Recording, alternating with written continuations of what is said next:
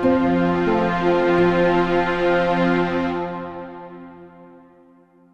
morning. Today I'm speaking with John Passalacqua. I believe is that correct pronunciation of your Yeah, name, it's John? perfect, Jack. Thank you so much. Okay. And I want to congratulate you, John. Uh, you have you're running a perfect operation from my point of view. You have not only are you producing a very necessary technology product, but you have now allied yourself with the company next in the supply chain. It's fantastic.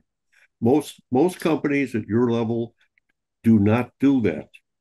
They think they can do things on their own that they can't.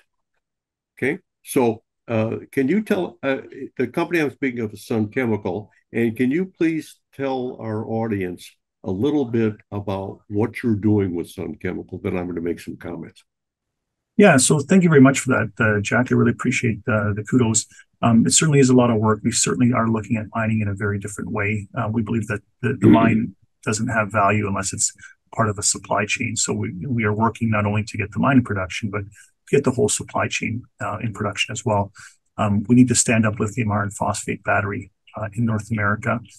Sun Chemical is a great partner for us in that we have three pillars to our business. The first pillar is the mine and the concentration to make phosphate concentrate.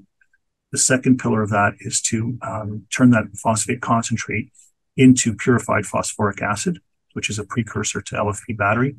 And the third pillar is to make LFP cathode active material. And that's where Sun steps in.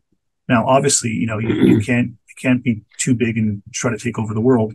So everything is happening with partners, with the largest partners out there, people that we can trust, people who have been in these industries for a long time.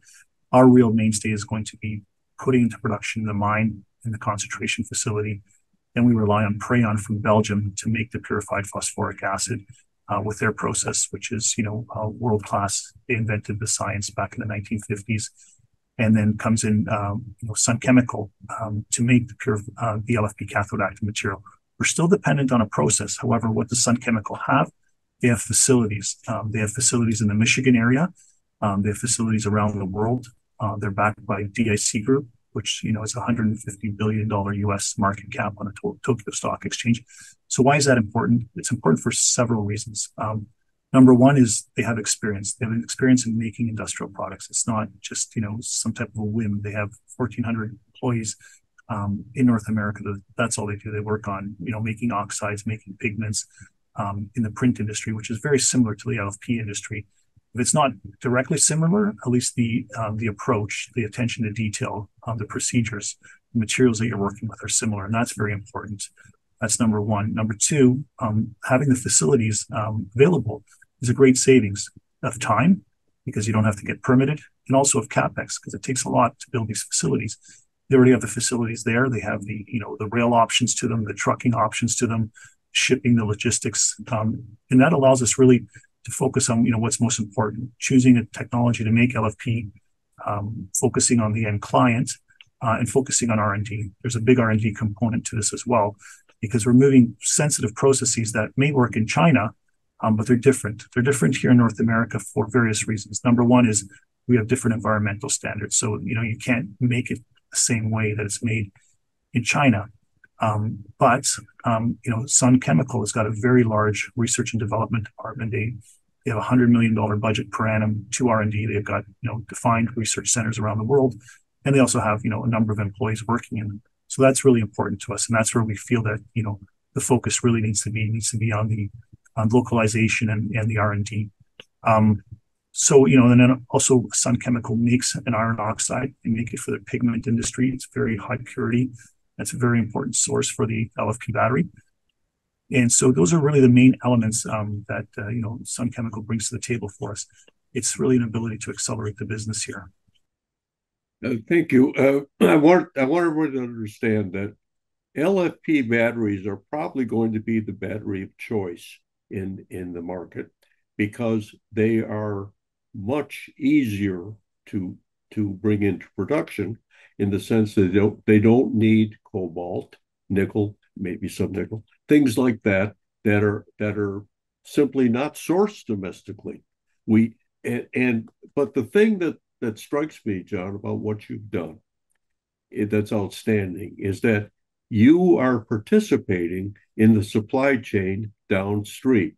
And you're going to be, your venture together with Sun Chemical will be presenting to battery makers in the United States domestic uh, lithium iron phosphate cathode material, totally domestic.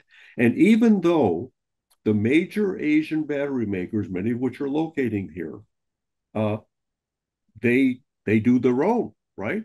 But they don't have domestic supply. So my guess is that the automotive business, OEM automotive business, North America, is going to come to you and say, we we'd like you to be the source, and then they will have that discussion with their suppliers. And so I don't see a downside for you here. I'm amazed at what you've done because typically in most technology materials, what happens is that the miner says, I'm going, somebody, let's, for example, we'll say they're going to be a lithium miner in the United States. There are people who think they're going to do that.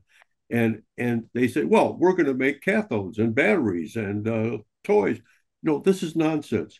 Developing a supply chain, if de novo, could take decades.